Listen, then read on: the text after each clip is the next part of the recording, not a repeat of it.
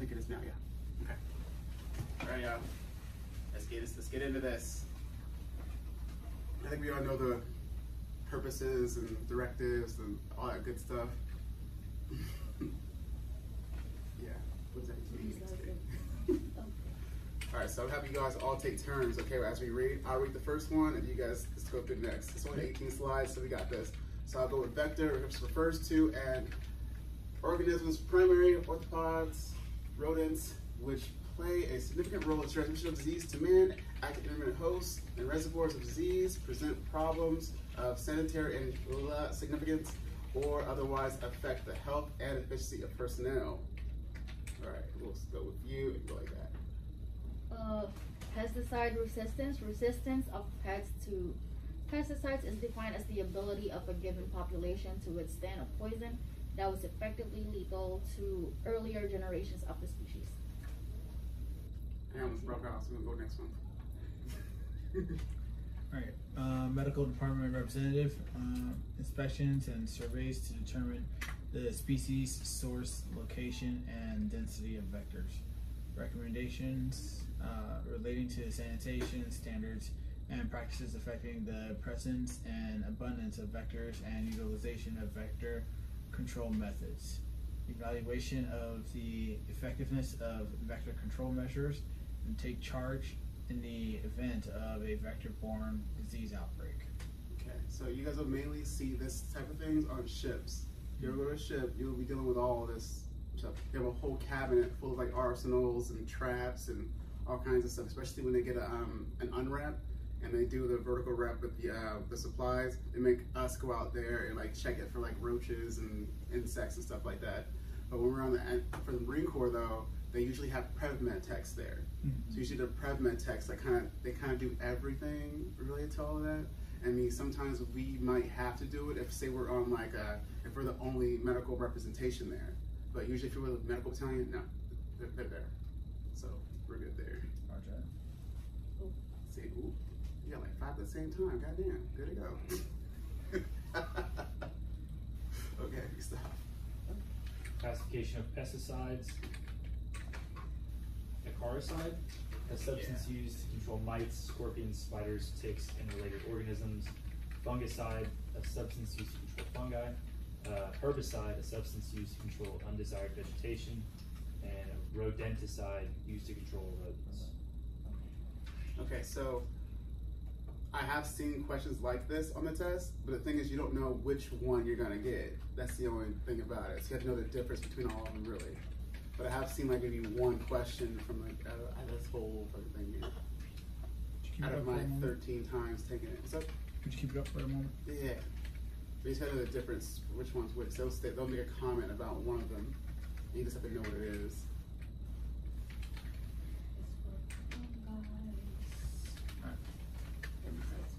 I think mine was like the rodent one.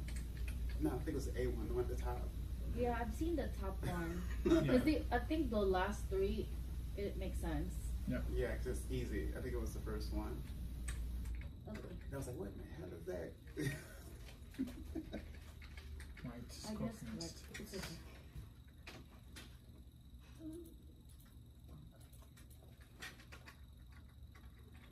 Is it hot here? It's just me. Good to go.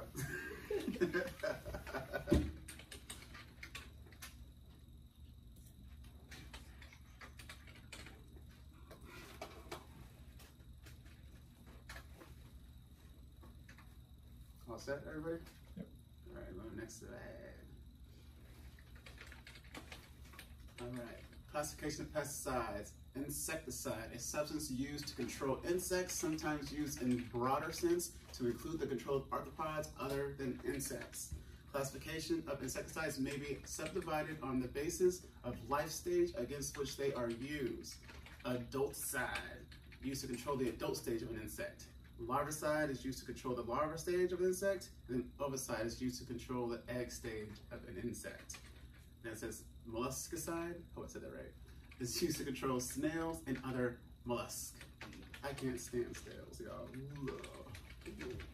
And you know what? Japan has huge ones there. These damn things are about the size of your freaking hand. I swear to God. Yep. Ew. So nasty. Okay. Stop. Not too bad. It's gross. I just can't stand. I was like looking at him. And he would be like messing with him and stuff. Like, oh. But anyway. All right, everybody good? All right, pesticides by chemical group, inorganic pesticides, fluorinated hydrocarbons. I can't say some of these words. Organophosphates. Organophosphates. Organophosphates. Good to go. Yeah. And then methylene. I can't say whatever. Carbonates and botanicals. Yeah. I haven't heard any of these things. Pesticide by mode of entry, stomach, contact, and fumigant. Yep. Fumigant. Can't even respond to say these super fancy words. All right, pesticide dispersal. Gas and vapors, arsenals, mists, sprays, fine sprays, 100 to 400 micros in diameter. Coarse spray is greater than 400 micros in diameter. Hazards, stomach poisons, contact poisons, rodenticides, this anticoagulants, this warfarin, and we have fumigants. It says methyl, I can't even say that. Methylbromide, aluminum phosphide, the organophosphorus, pesticide poisoning, and suggestions for treatment. Irreversible cholesterase inhibition. I have not seen some of these at all, but I have seen that bottom, the treatment down there, the 2 to 4 milligrams of atropine. That's definitely there to treat for any of those you get fucked up on that. Yep, 2 to 4 milligrams of atropine. That's definitely. I haven't seen any of these other things. I'm like, what? I think.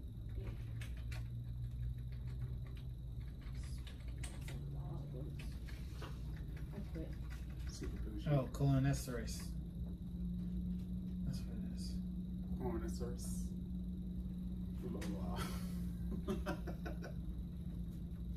All right, vectors of shore, flood, mosquitoes. Oh, I can't stand those things. But I got a secret for you guys, for those guys. So I got something to tell you. Aedes, Anopheles, Culex, tularemia, dengue, yellow fever, malaria. So that's what they transport. Yep, that's what they give you. Or yeah, that's what they give people.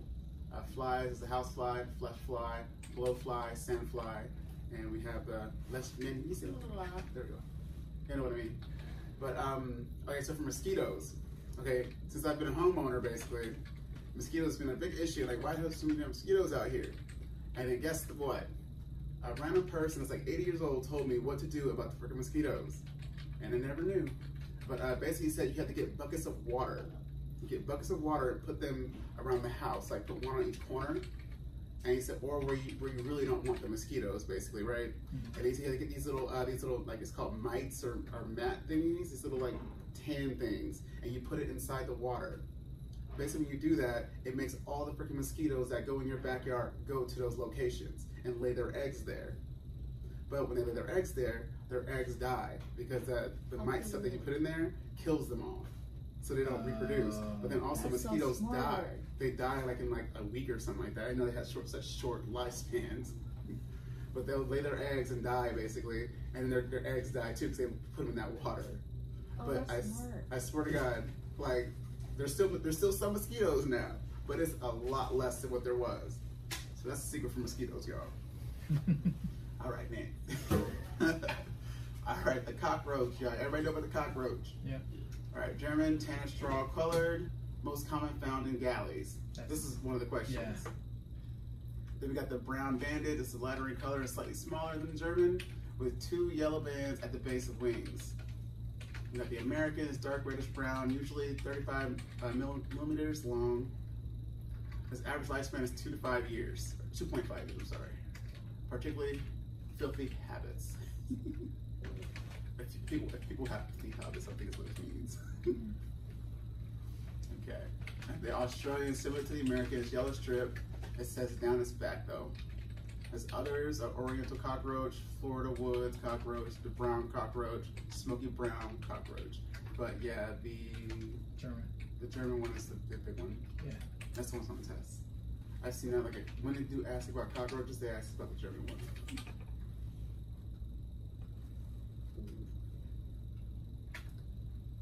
But yeah, filthy habits is real. That is so true. Like, people who, like, don't clean it up themselves and stuff like that, that's when you start finding roaches.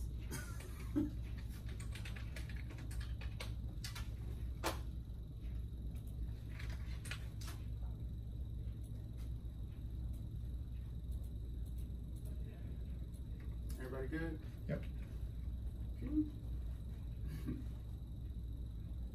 Pest control committee.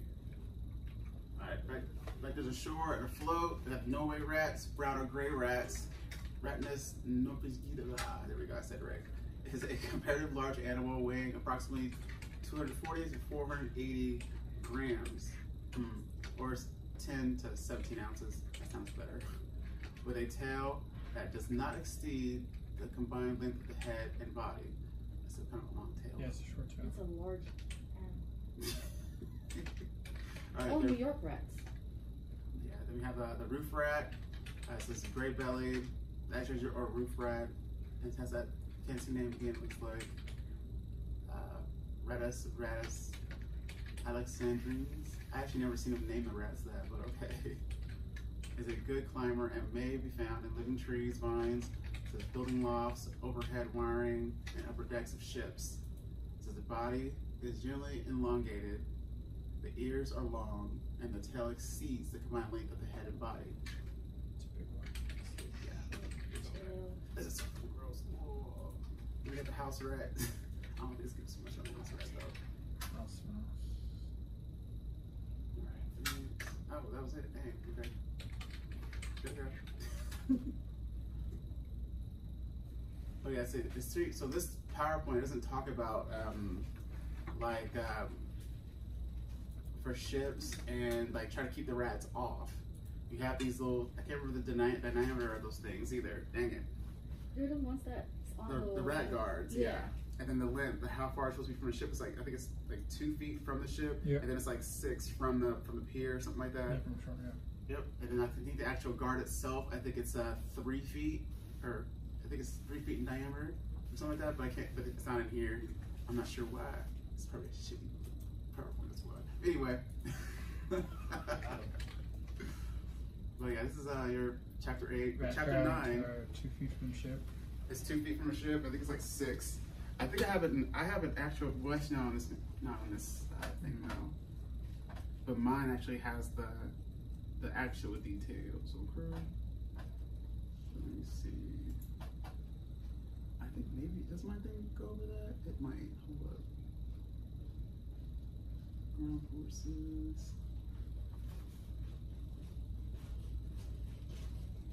I thought I had it in here. Maybe I don't. Just something to look up. We can add it to this. All right, there you go.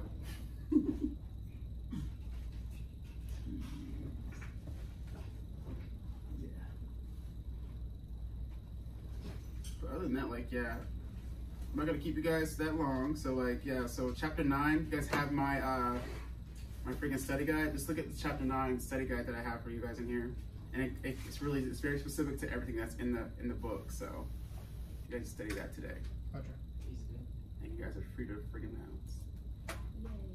But you guys don't be caught up in y'all comedians doing stuff, okay? Y'all can't be belong to us. But other than that, you guys agree. You guys know that still, I'll keep it up for a little bit. You're probably gone. She said, I gotta tell her twice. It's all good. So we're cool out. Like, yeah, I'll see you guys in the morning. I'll be here. I think tomorrow is our full day. Yep. You guys have I think a Sea Sheep's coming. Yep. Yes. I gotta put the Joneses for him. Just kidding. I gotta go study for my finals. That PowerPoint was not. Yeah. That was the worst one. Yep. Today, yeah. Today. But I did get the videos for Robert.